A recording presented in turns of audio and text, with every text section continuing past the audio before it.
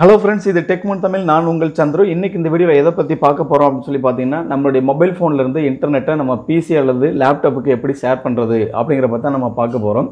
So நம்ம வந்து பல வழிகளில நம்மளுடைய இன்டர்நெட் வந்து நம்ம ஷேர் பண்ணுவோம் PCக்கு. ஒன்னு வந்து நம்ம மோடம் யூஸ் பண்ணி நம்ம வந்து நம்மளுடைய இன்டர்நெட்டை ஷேர் பண்ணலாம்.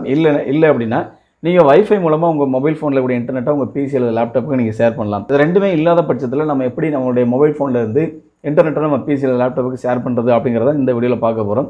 இந்த கான்செப்ட் உங்களுக்கு ஆல்ரெடி தெரிஞ்சிருச்சுனா இந்த வீடியோ நீங்க ஸ்கிப் பண்ணிக்கலாம். தெரியாதவங்க இந்த வீடியோ முழுசா பாருங்க. கண்டிப்பா இந்த வீடியோ உங்களுக்கு ரொம்பவே யூஸ்ஃபுல்லா இருக்கும். சோ இதுக்கு என்ன பண்ணணும்னு சொல்லி பாத்தீங்கன்னா ஜஸ்ட் உங்க ஃபோன்ல போய்ட்டு இன்டர்நெட்டை ஆன் பண்ணிக்கங்க.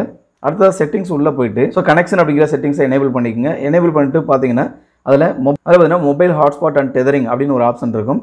சோ அந்த ஆப்ஷனை எனேபிள் பண்ணீங்க அப்படினா உள்ளுக்குள்ள வந்து பாத்தீங்கன்னா USB டெதரிங் அப்படின ஒரு ஆப்ஷன் இருக்கும். அந்த ஆப்ஷனை ஜஸ்ட் எனேபிள் பண்ணிட்டீங்க அப்படினா இப்போ உங்க PCல இருக்கக்கூடிய அந்த இன்டர்நெட் சிம்பல் வந்து இங்க ஆட்டோமேட்டிக்கா மாறும்.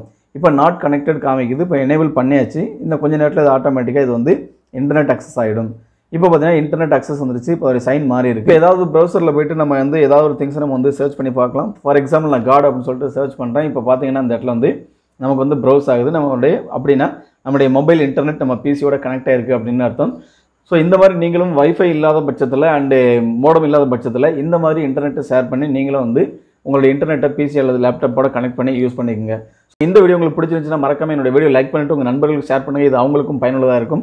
அண்ட் மறக்காம என்னோட சேனலை சப்ஸ்கிரைப் பண்ணிருங்க. Thank you for watching. Thank you so much.